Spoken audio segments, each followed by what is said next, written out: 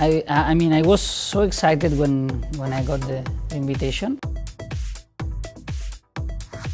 I'm really proud to be here. Well, I love to do a few congresses a year, and this one is particularly interesting because I know the organizer, which are very nice people. Ja, ik vind het elke keer weer een feest. Wij verzorgen elke 2 jaar ook de whisky masterclasses.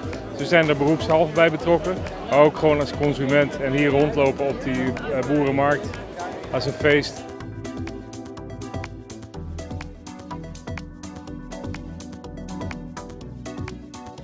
Eerste dag Chef Revolution. Geweldig, wat een mensen. Het was erg leuk.